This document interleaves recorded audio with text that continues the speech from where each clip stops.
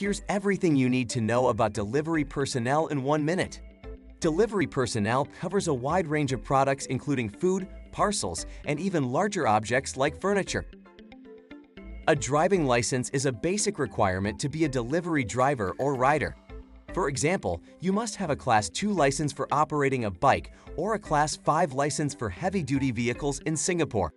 You must also be experienced in driving and handling goods.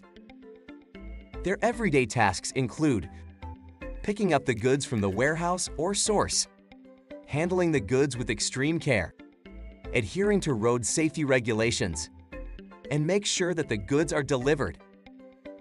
Based on our collected data, delivery personnel salaries range from 2,000 Sing dollars to 3,000 Sing dollars, with an average of 2,200 Sing dollars. Job locations for delivery personnel are usually at Hougang, Jorong, and Yishun. Apply now with Work Class and get a job in 24 hours.